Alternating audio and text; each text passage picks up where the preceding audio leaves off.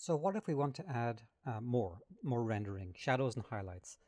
You might guess by now it's going to involve new layers. So let's just make a new layer for shadows and one for highlights. And I'm going to nest them in here by holding Alt Option and clicking so that they go under the white mask. And we'll call one shadows. Actually, I'll keep it nice and short. SH for shadows and LT for lights. So save a bit of time. So now we have our shadow layer, and there's again different ways we can approach this. We don't have to make it black. You could make it black and you could start painting in different shadows or whatever. And now the problem too is you're going to start noticing, see how it's going to be messing with the nice ink line. So we can either switch the ink line off or we can take the ink line down a bit. There's different ways we can deal with this. So I'll show you a few of them. For now, what I'm going to do is switch the ink line off.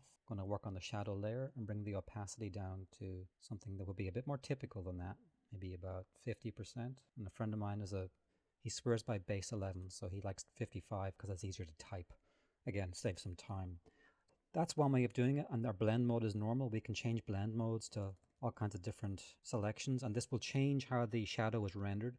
We don't have to render this in black, or paint this in black rather. Let's go back to normal, go back to 100%. We could, let me just delete that. What if we make a shadow in a different color, totally different red?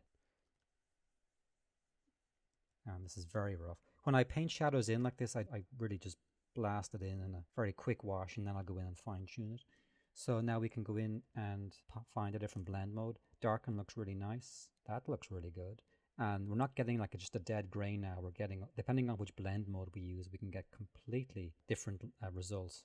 That's actually kind of nice too. The overlay blend mode is very nice.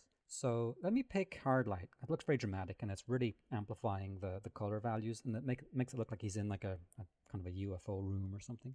So that's our shadow layer. I do want to go in and erase some of this. So I'll get the eraser tool and I'm going to use, I have some presets here, but usually I use like a soft brush. I'm using the bracket keys now to make it bigger and make the opacity a bit less. And now with the opacity a bit less, you can start to model it. So you get a much more subtle effect. And you can even do things like this where you're making like a reflected light here.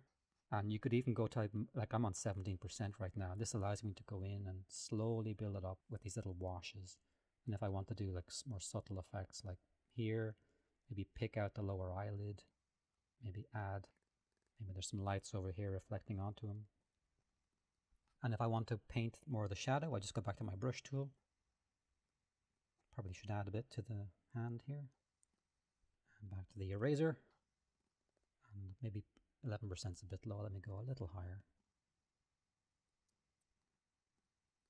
So that's the gist of it. Now, I'm not limited to this opacity being 100%. So if we think this is too much, a bit overkill, we can take it down a bit.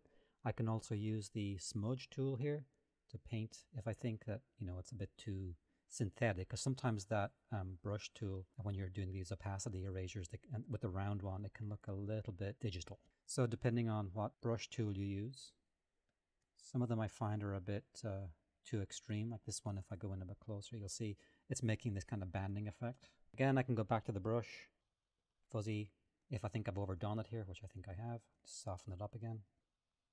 And that's it, right? So now to the light tool, and this time I'm just going to go for white, something really simple. And let's just start putting in some highlights. Now again, we don't have to go with that blend mode. So let's just go through some of the samples. I'm using the up and down arrow keys just to toggle through. And you'll see some of them, like here we go, soft light. If I switch it on and off, very subtle. So I would stick with normal for this one just for now. And I would take it down to about maybe 70%. Make sure we're on the soft brush.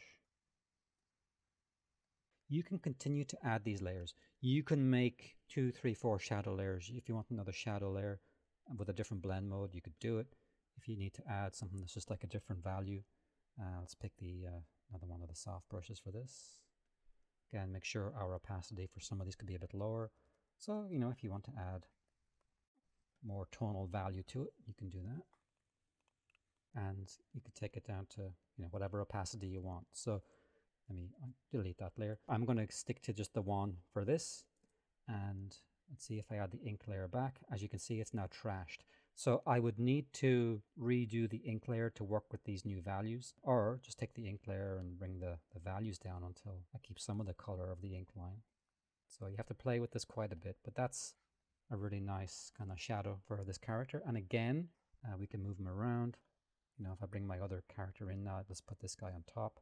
You know, we can flip horizontally. We can do all kinds of different things. So he's not, you know, married to one background. So that's the process of adding shadows and highlights. A couple of different ways of doing it. Very quick introduction to it, but the important thing is to keep things flexible. So everything's on different layers. You can move them around. You can delete them as you need. You can change them.